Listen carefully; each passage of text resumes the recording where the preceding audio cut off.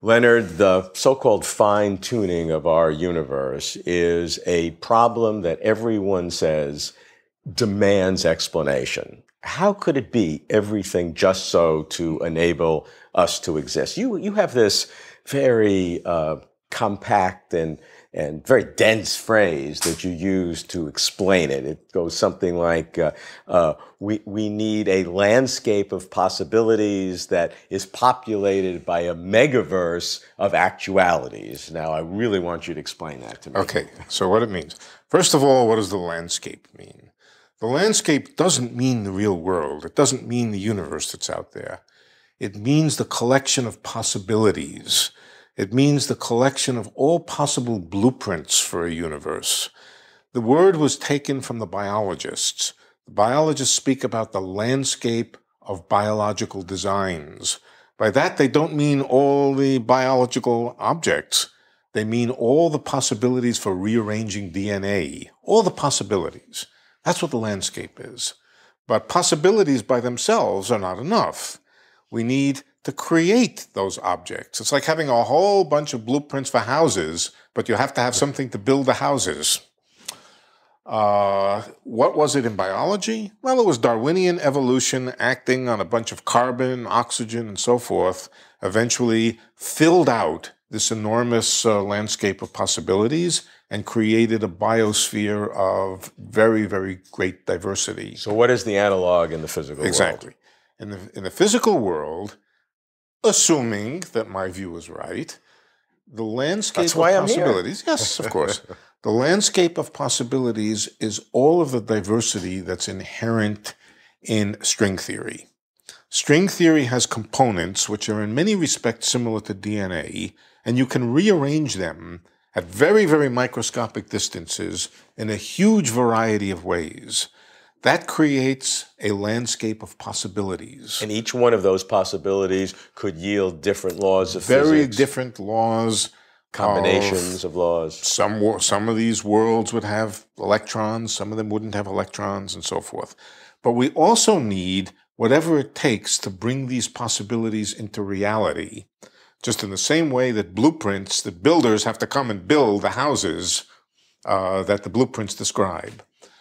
That we believe, or at least some fraction of physicists believe, was what this inflationary cosmology did. The very, very rapid expansion in the beginning of the universe created pockets of this type, pockets of that type, pockets of another type, much in the way that Darwinian evolution created all of the branches of life and filled it all out.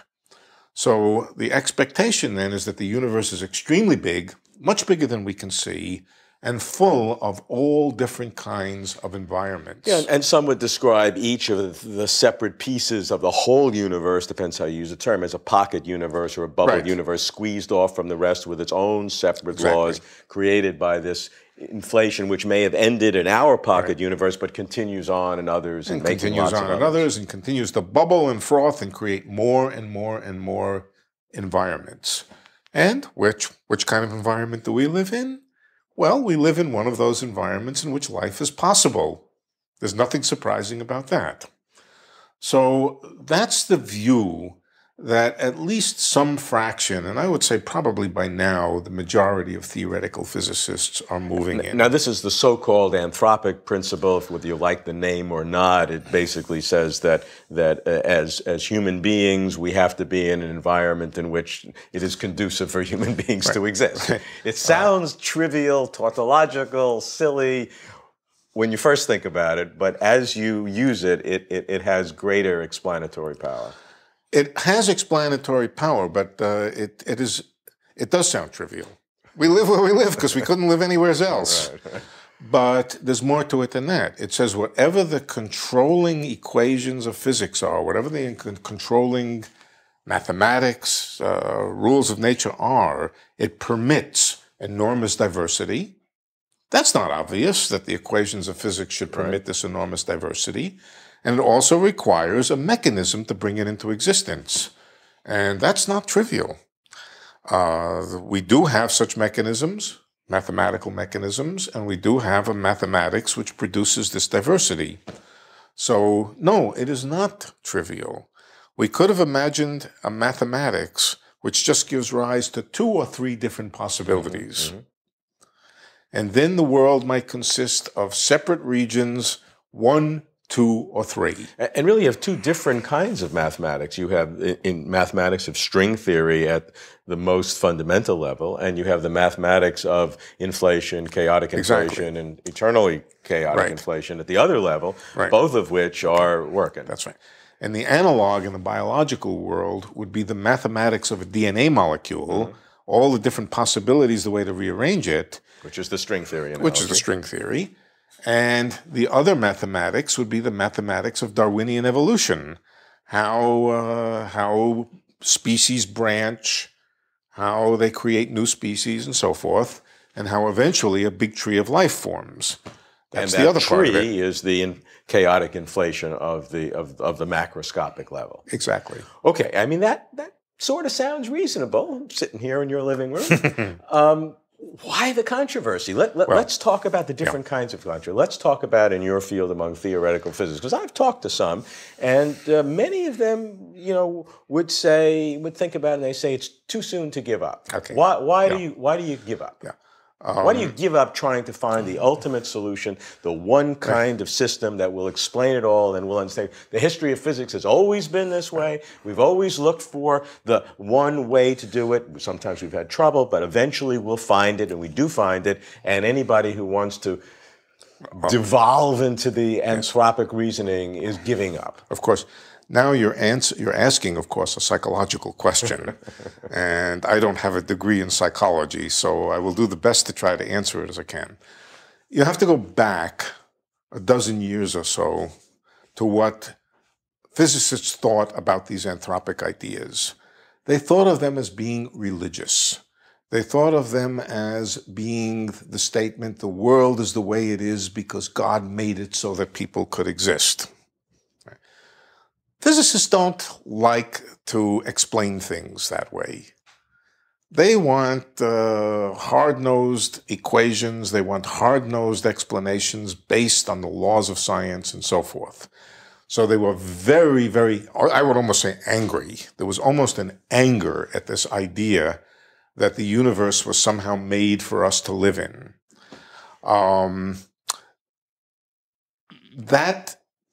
How shall I call it? That mindset was the mindset about the anthropic principle, let us say 10, 12 years ago.